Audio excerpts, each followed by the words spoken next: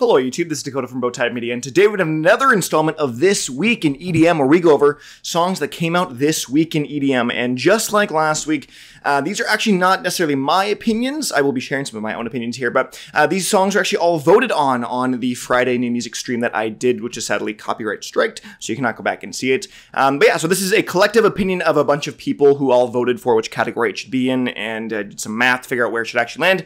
And that's that. So without any further ado, let's hop into it. 19 songs this week. We are starting with the bad category. Nothing in trash, nothing really too bad. But we are starting with Timmy, Trumpet, Kashmir, and the Bassjackers with Eternity. This is just a huge commercial collaboration that resulted in an oddly Eurocentric house track, like a bit of a nostalgia kick. The tone from the off drop to the drops felt really like there's just a dissonance that didn't quite land. They felt completely different, and you know, overall the track is just there. It's just truly one of the songs of all time. Up next we have Leotrix, the Orphic Egg. The new Retrograde EP is out now, and I've never been the hugest Leotrix fan, and so I personally didn't like it. It doesn't really resonate with me, but it also didn't seem to resonate a ton with the people on the stream, the viewers, and so, yeah, I just felt like it's kind of circus music mixed with just, like, the hardest rhythm, and I just personally not a fan of it. Felt it was really goofy, and, yeah, I don't know, just a weird one, but if you like rhythm, maybe you'll like that. Then we've got Panda Eyes with Asteroid. This is very Space Laces inspired. This song sounds like it's a Space Laces ripoff of sorts. And yeah, just without all the mixing prowess that comes with a Space Laces track. So in the end, this is pretty much just a Wish.com version of a Space Laces track. And I would just rather listen to Space Laces. So that's what I have to say. Moving into the meh category, songs that I thought were pretty meh, and the stream thought were meh. We've got Aviella with Scared to Love Again, the first solo single on Monster Cat here. And yeah, the song is just pretty simple. It feels like the drop is missing a bit of a synth melody or just another layer to it. And overall, really the best way to describe it is just a very simple song that we thought was meh.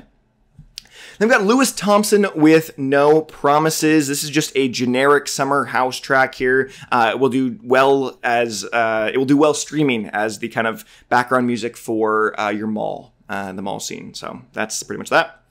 Then we've got Armin van Buuren with Space Case. A kind of relenting beat that doesn't really go anywhere. It's got a bit of a dull kick. And the song's pretty much just one long movement, which is fine, but it doesn't really allow for much room to grow or even shrink. It just kind of just dun, like pretty much like not in a happy hardcore way though. It just, yeah, it's kind of happy hardcore without the happy hardcore is kind of the best way to put it. And then we've got Baauer's Heart, a kind of minimalistic track here with a playful vocal chop. Not a ton going on, but has some great mixing, I would say. I really like the style of the track. A lot of people kind of echo the sentiment that they like the style and what it was going for in the beat, but just felt like it didn't really do much more with it. It was kind of just like, it was a cool idea, and then it wasn't really expanded upon. It's also a lot more upbeat than normal Baauer is, so that's Baauer. Then we got Stonebank with Onyx. This is Future Rave on Nerd Nation with a lot less movement in it than he has had on his Monster Cat tracks of the same genre, I should say. Lots of empty space with stuff that like could have had action, but didn't quite, similar to the Armin van Buuren track. So just a mess song. Maybe you enjoyed it more than we would. They've got Starseed featuring Nina Sung, I'll Be There VIP. This is kind of a heavy halftime dubstep beat with a crash and just like go boom, boom, boom, boom, like just a 1-2 kind of headbang beat. For a VIP, I thought it was a bit underwhelming, I would say. Then we've got Kumarion's Killa. This is your kind of bread and butter classic drum step Kumarion here. The drops are sort of kind of just one dull synth beat, and didn't really have a ton of variation to it. The off drops were the kind of classic drum and bass from Kumarion, but yeah, just thought there was another echo, the same sentiment here, where I feel like there could have been more that was happening, but there wasn't really in execution. But we will now move on to the good category songs that we thought were pretty good. We've got Arcando and Maazel featuring Salvo with To Be Loved. Some funky synth licks here with this track. Clean production. It's kind of that kind of classic future-based sound from Maazel. Specifically, I haven't heard a ton from Arcando. But yeah, new NCS track. A bit of a basic structure, but a pretty fun song, I would say. Then we've got Dion Timmer's Kibo, which is the kind of second version or part 2 of Shiawase, or Shiawase. But yeah, it didn't quite have the same impact that Shiawase originally had. I'm probably pronouncing that very wrong. But I felt, and I think a lot of the stream did, felt it was fairly a linear track, which doesn't quite have the catchiness factor that Shiawase originally had that made that song so iconic in Dion Timmer's discography. But still a good song nonetheless.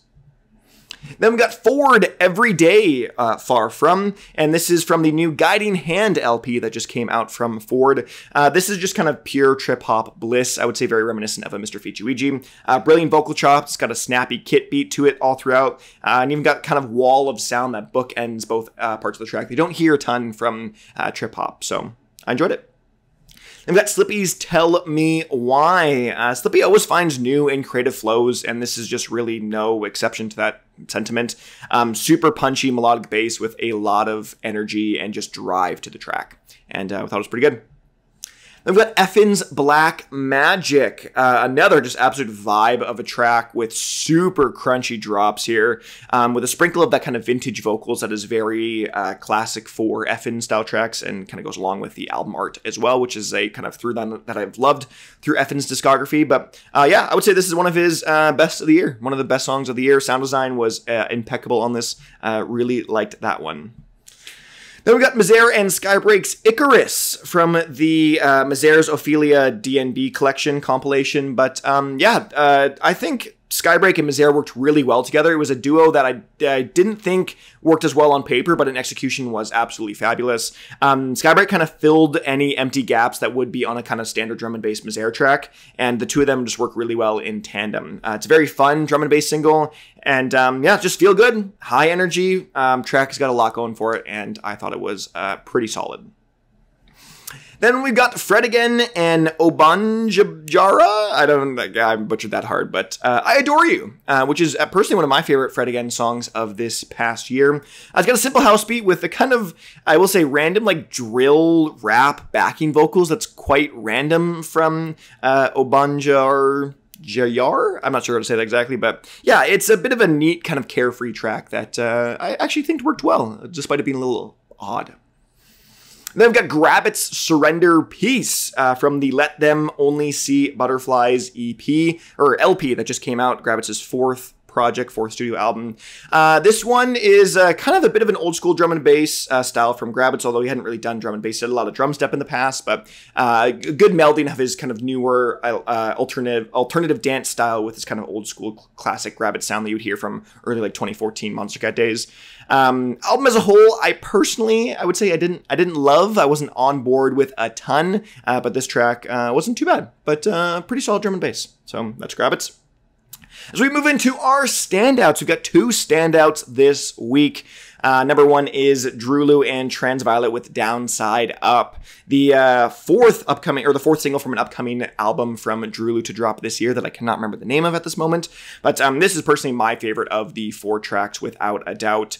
Someone said in chat that this song goes mildly bonkers, and I absolutely love that. I thought that was the perfect way to describe this track in particular. It's got raw vocals from Transviolet here that work really well in tandem with the light synths and instrumentation that comes with DROELOE, with their kind of chimes and bells and whistles, all that kind of stuff. But yeah, best single from upcoming album for sure. And our number one song of the week is Au5, Kaizon, and Tyler Graves with Before You Leave, or Saizon, I think it's supposed to be how it's pronounced. But yes, this is single number 2 from an upcoming record from Au5 on Ophelia, Bridges Between it's called. But yeah, this track Before You Leave is a great mix of Au5's kind of iconic melodic dubstep sound with the more kind of commercialized Elenium melodic sound that we're hearing from this new project from Au5. It's a good blending of the commercialized sound and the actual like good sound. I want to say niche kind of melodic dubstep. And yeah, it's just a perfect melding of the two. Yeah, it's got elements of kind of weird synthwave and destructive dubstep interspiced that I mainly come from Saizon here. But yeah, absolutely baller track that I loved and I'm excited for the album. But yeah, that's been This Week in EDM. If you want to hear any of the songs really easily on Spotify, if that's where you listen, you can find the link to this whole playlist, the whole year, in the description below that like button. But other than that, I'd love to hear what your thoughts are on these songs. And my name is Dakota, and this has been Bowtied Media. And I'll see you guys in another video.